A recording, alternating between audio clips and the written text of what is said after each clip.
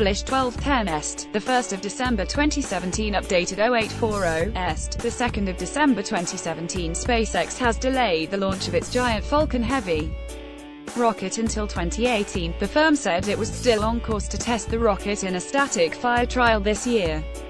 However, in an email to Aviation Week, SpaceX President Gwynne Shotwell revealed the delay. SpaceX's massive Falcon Heavy rocket, projected to be the most powerful operational rocket in the world, is set to launch this November, according to Elon Musk. A concept photo is pictured: height 70 meters, 229.6 feet, stages 2 boosters, 2 cores, 3 engines, 27 payload to LEO, 63,800 kilograms, 140,660 lb, payload to Mars, 16,800 kilograms, 37,040 lb total. Width 12.2 meters, 39.9 ft, mass 1,420,788 kilograms, 3,125,735 lb, total thrust at liftoff 22,819 kilonewtons, 5.13 million pounds. We wanted to fly heavy this year, she wrote. We would be able to static fire this year and fly a couple of weeks right after that. The static fire test will be the first time that all of Heavy's 27 Merlin engines will be fired at once. The vast rocket, which is ultimately 3 Falcon 9 rockets linked together, will have the combined thrust to eventually launch 140,000 pounds, 63,500 kilograms of cargo into orbit. And if all goes well there, Falcon Heavy should be ready for launch within the first few weeks of 2018. SpaceX is poised to move launches of its single-core Falcon 9 rockets to Pad 40 at neighboring Cape Canaveral Air Force Station, beginning with a Deck 8 flight to send cargo to the International Space Station, freeing up Pad 39A for final upgrades and outfitting to support the Falcon Heavy. According to Spaceflight Now, Musk has admitted there are low expectations for the first launched Falcon Heavy requires the simultaneous ignition of 27 Orbit-class engines. Musk said at the ISS Road conference in July, "There's a lot that can go wrong there. There's a real good chance that it does not make it to orbit. I hope it gets far enough away from the launch pad that it does not cause pad damage. I would consider that a win," he said. "I encourage people to come down to the Cape to see the first Falcon Heavy mission," he added, hinting at the riskiness of the first test launch. "It's guaranteed to be exciting." SpaceX shared a video of the Falcon booster completing its final testing of the rocket's first stage cores before its first ever test launch set for November last month. SpaceX finished testing first stage cores of the Falcon Heavy rocket, slated to send humans to the Moon next year and launch man to Mars in the coming decades. Falcon Heavy's 3 first stage cores have all complete testing at our rocket development facility in McGregor, Texas, the company announced on Friday night at 23:23 ET 4:23 British Summer Time Saturday. The idea of creating reusable rockets is at the heart of Musk's mission.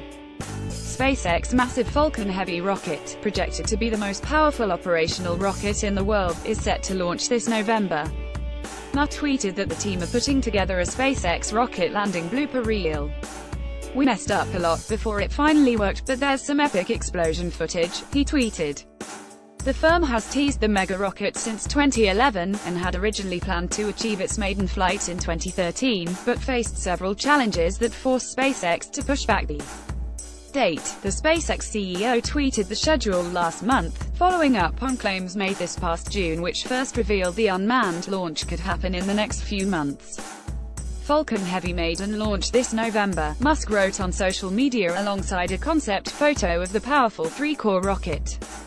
Falcon Heavy's 3 first stage cores have all complete testing at our rocket development facility in McGregor, Texas, the company announced on Friday night at 23:23 ET 4:23 British Summer Time Saturday. SpaceX's massive Falcon Heavy rocket, projected to be the most powerful operational rocket in the world, is set to launch this November. The vast rocket, which is ultimately 3 Falcon 9 rockets linked together, will have the combined thrust to eventually launch 140,000 pounds, 63,500 kilograms of cargo into orbit. Falcon Heavy will generate over 5 million pounds of thrust at liftoff, or the equivalent of 18,747 aircraft. While no one will be aboard its initial flights, the Falcon Heavy could one day bring private citizens to space in Musk's radical interplanetary transport system. And the first passengers will need to be courageous, Musk warned at the International Space Station ISS Research Development Conference.